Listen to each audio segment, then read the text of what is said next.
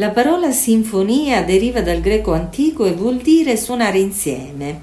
La sinfonia della seconda metà del Settecento è una composizione per orchestra nella quale tutti gli strumenti hanno la stessa importanza e contribuiscono alla creazione di una vasta composizione. Con la sinfonia si possono comunicare grandi ideali, si può narrare una storia, descrivere emozioni attraverso l'uso di combinazioni timbriche.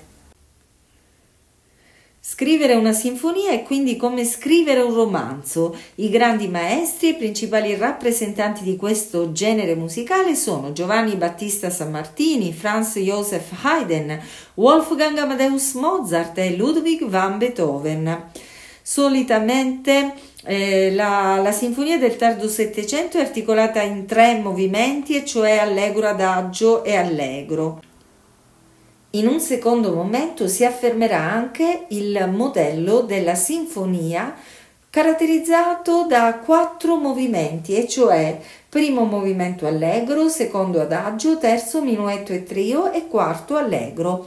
E proprio Franz Joseph Haydn sarà definito il padre della sinfonia, proprio perché introdurrà e diffonderà questo modello. Il sound dell'orchestra classica nasce dalla presenza contemporanea di più elementi.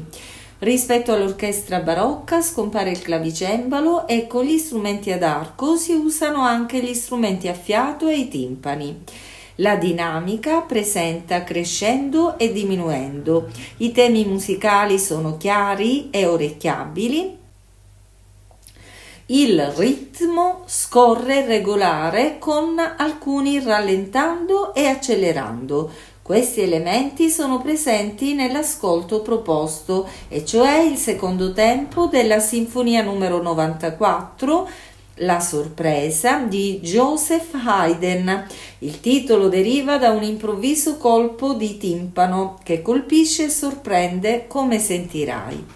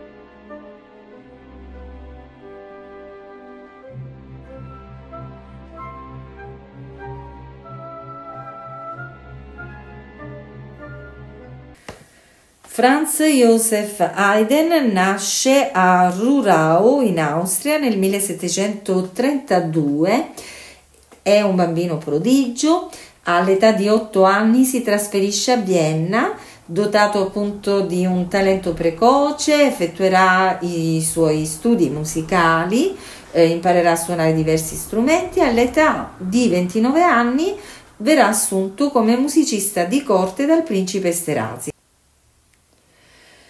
Presso la corte del principe Esterhazy, Haydn lavorerà per circa un trentennio.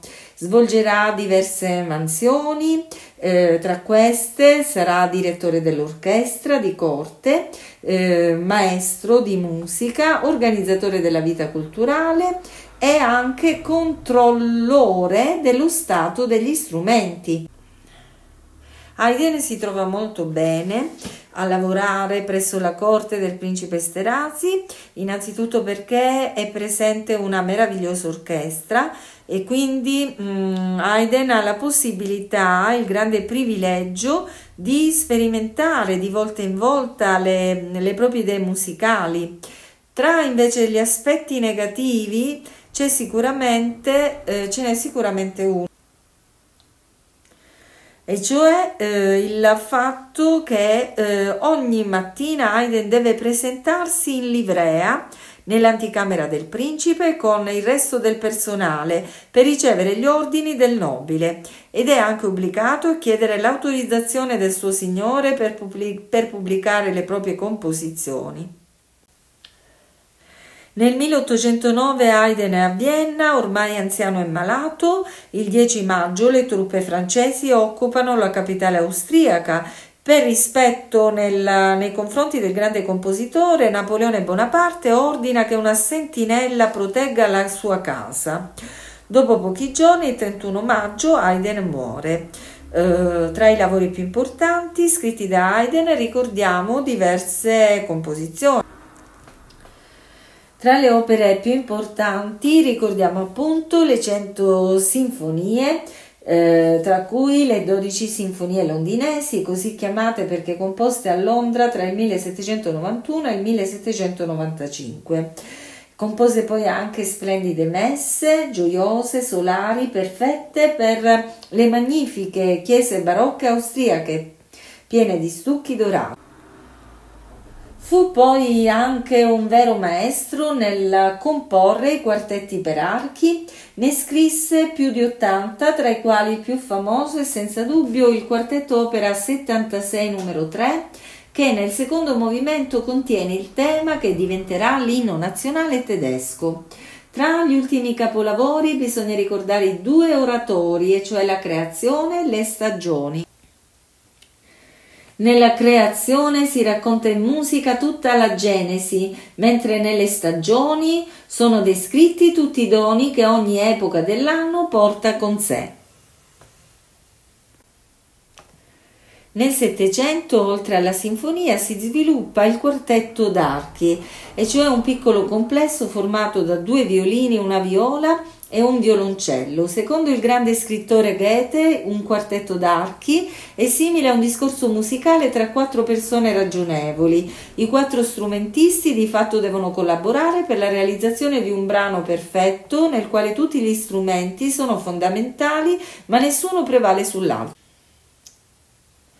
Questo genere musicale rientra nella categoria della musica da camera, poiché i luoghi ideali per eseguire queste composizioni sono proprio gli ampi saloni e le camere dei palazzi aristocratici. Nel 1792 l'Austria fu invasa dalle truppe francesi guidate da Napoleone. Tutti diedero una mano per organizzare la resistenza contro i francesi. Anche Haydn decise di contribuire a questa causa componendo un piccolo e semplice brano che potesse unire il popolo austriaco in un solo canto contro l'invasore. Haydn fece eseguire questo brano per la prima volta durante uno spettacolo teatrale al quale era presente anche l'imperatore d'Austria Francesco II, il quale appena ascoltò questa melodia grandiosa rimase incredibilmente sorpreso, tanto che scelse proprio questa melodia come inno imperiale austriaco. e a partire dal 1870 questa melodia divenne l'inno ufficiale tedesco. Visto l'incredibile successo, Haydn usò quel tema nel secondo movimento del quartetto dell'imperatore, costruendo poi una serie di variazioni. Il tema con variazioni è una forma musicale in cui una melodia, cioè il tema, viene proposto inizialmente nella sua forma originale e successivamente viene riproposto più volte attraverso variazioni che possono riguardare il motivo, e cioè si aggiungono o si tolgono alcune note, il ritmo, e cioè da 4/4 si può passare a 3/4, l'armonia, cioè si modificano gli accordi, eccetera, eccetera.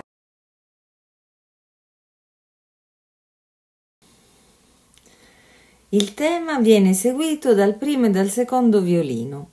Poi inizia la prima variazione. La melodia, cioè, è affidata al secondo violino, mentre il primo la abbellisce con varie scale e arpeggi. Seconda variazione, il tempo è più lento e il tema viene eseguito dal violoncello. Terza variazione cambia il ritmo, Haydn introduce molte sincopi e la melodia è variata con molte note alterate da diesis e bemolle. Arriva poi la quarta variazione, ritorniamo all'ordine, il tema è ben riconoscibile ed è affidato alla tessitura acuta del primo violino. C'è una particolarità.